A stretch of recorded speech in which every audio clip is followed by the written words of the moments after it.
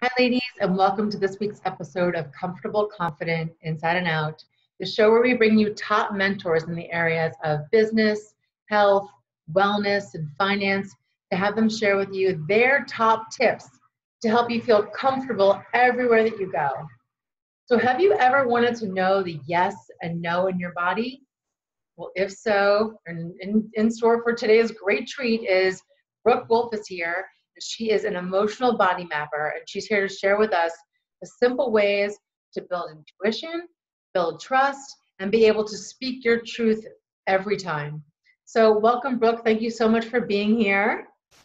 Thank you for having me.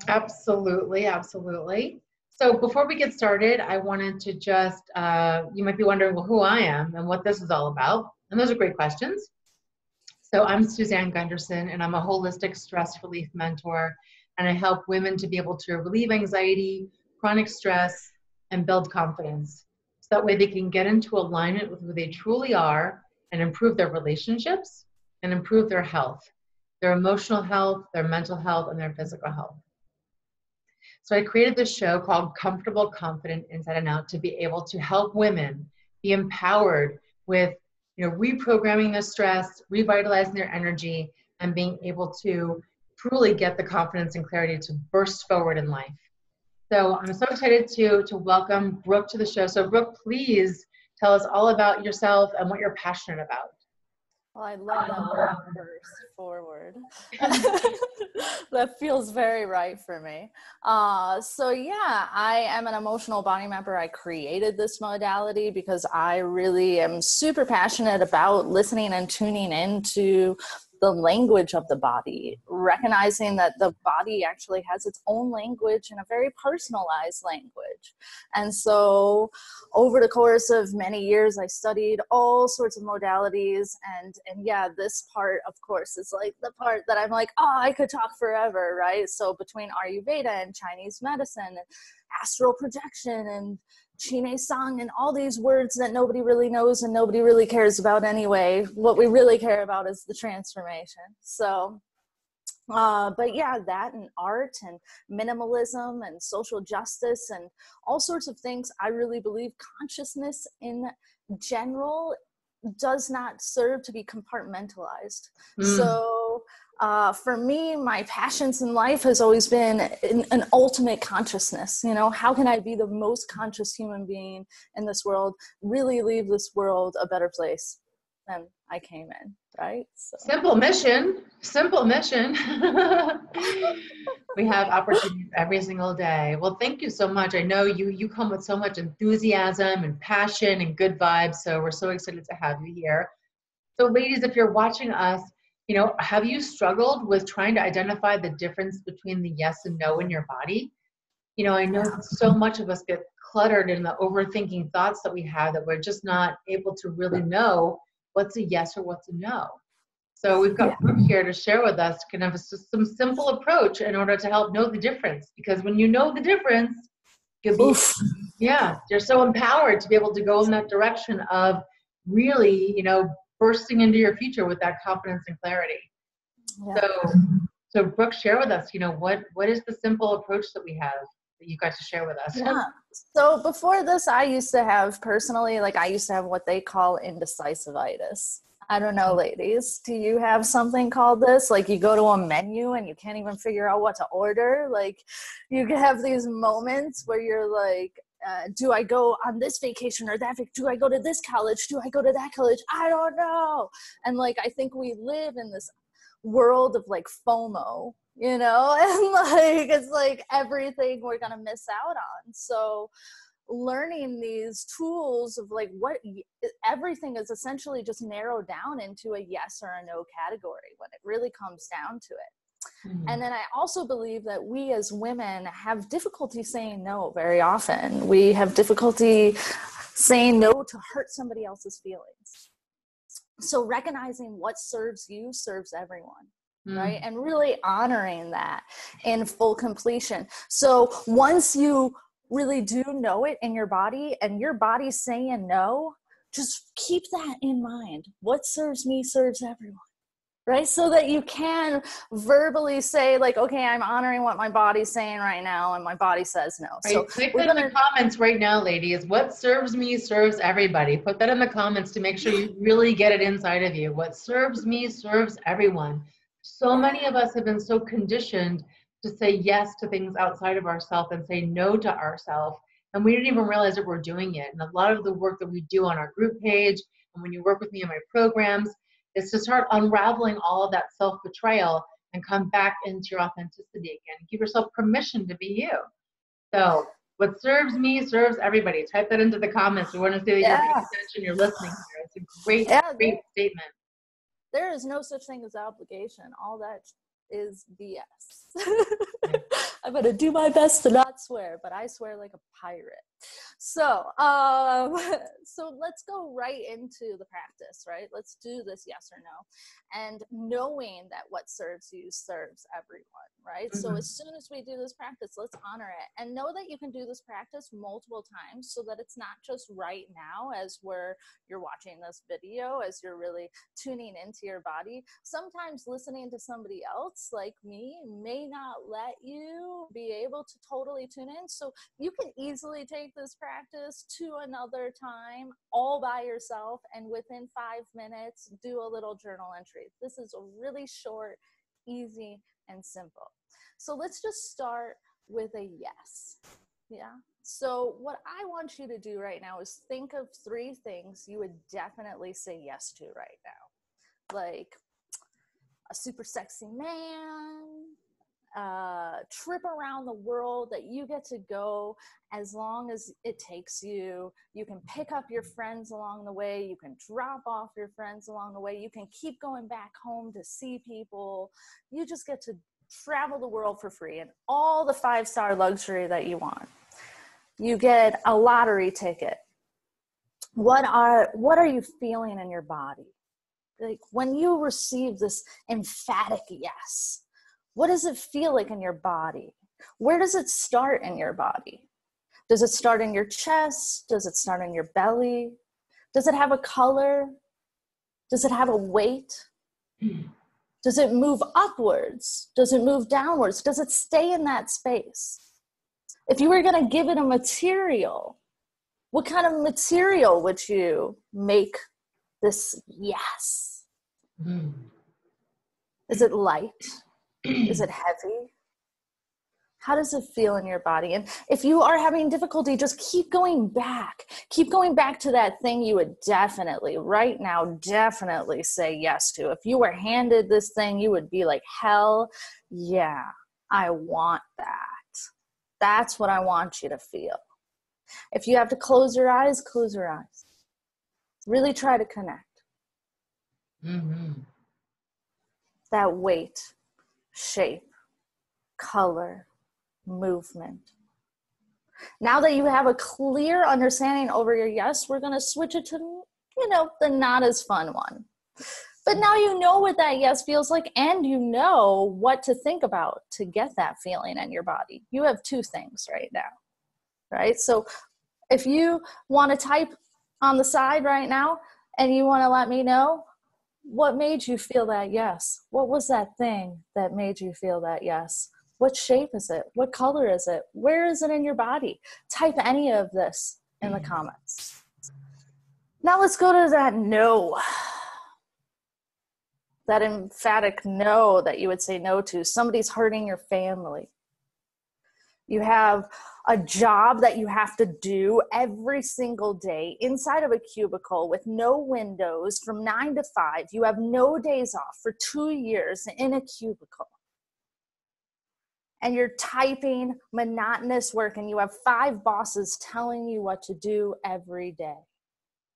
And the only day that you have off, you help a friend move and you have to go up 5 flights of stairs with their furniture, and all they have for you is some beer and pizza in the end. How does that feel in your body?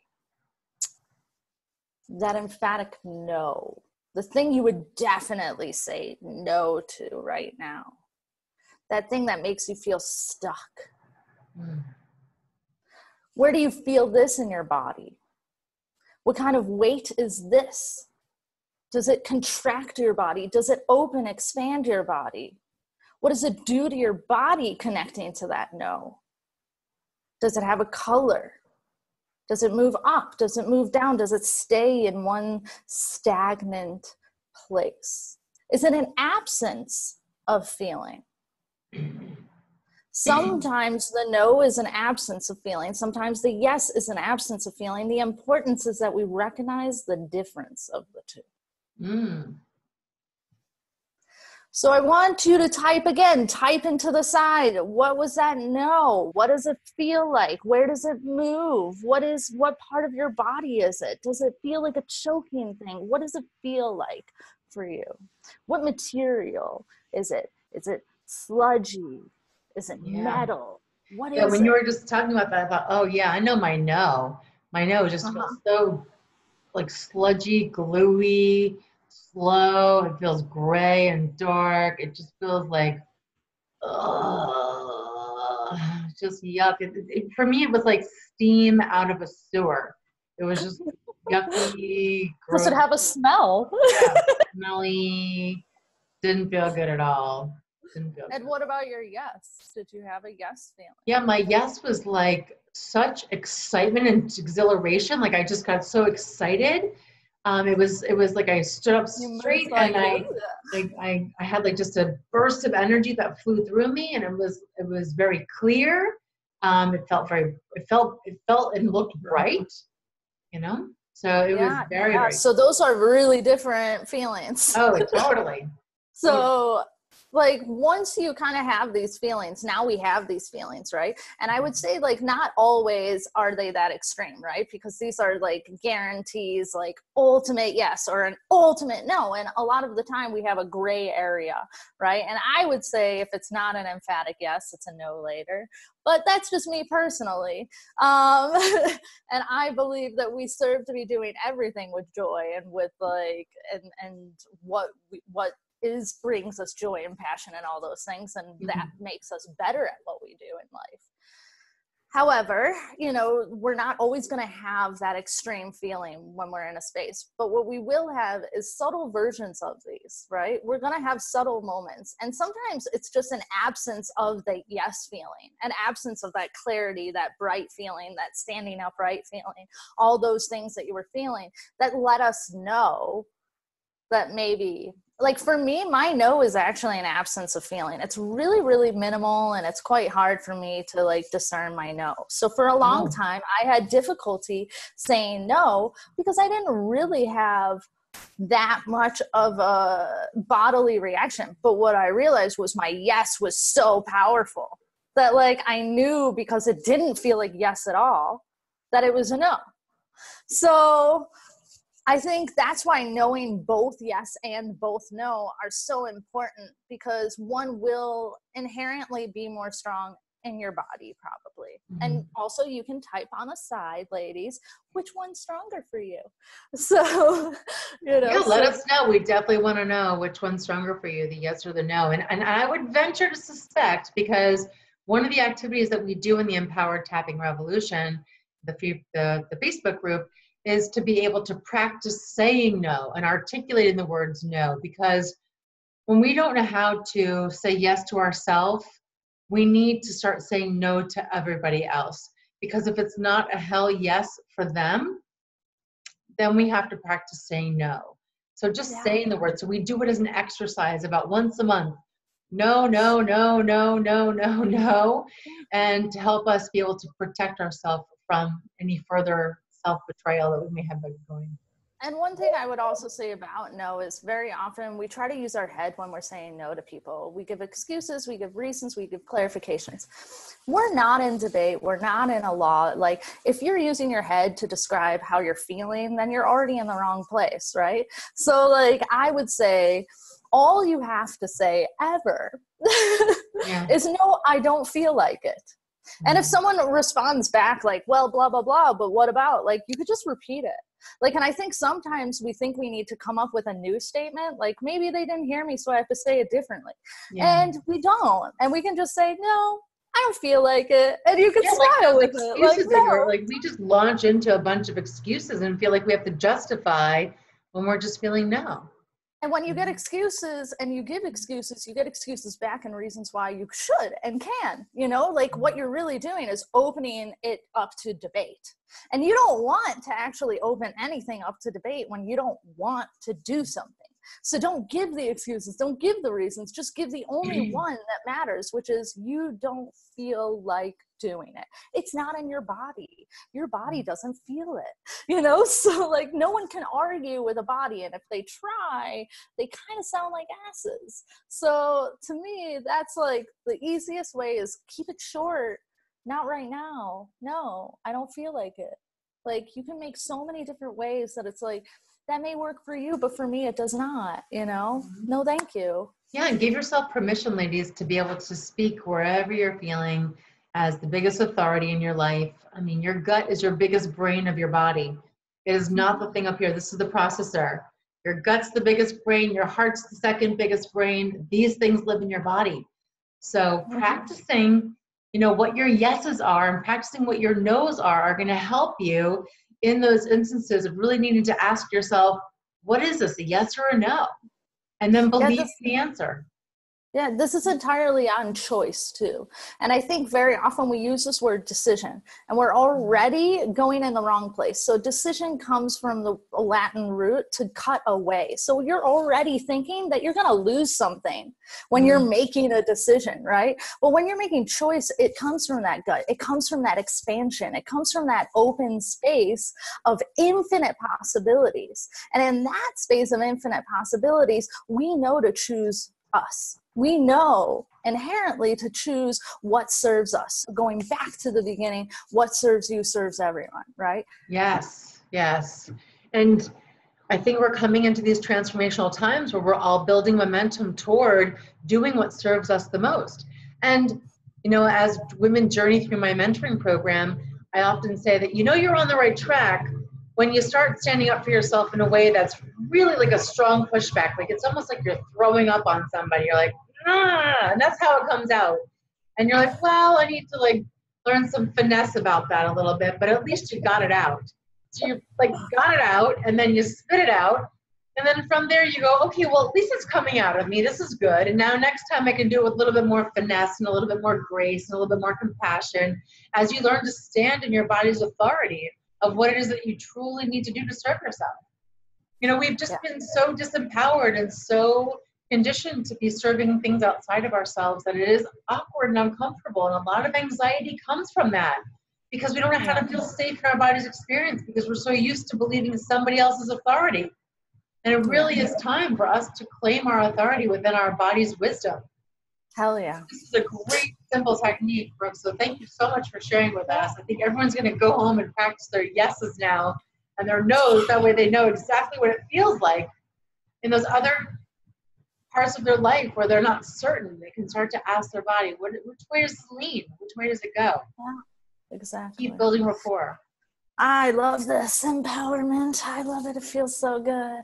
Yeah. But yeah, I mean, of course it's going to come out all wonky at the beginning, and especially if you're essentially it's passive aggressiveness if you're holding it, right? But the cool thing is those that love you the most and want to be there for you are going to accept all of the this is coming out like vomit. They're going to very much accept it, right?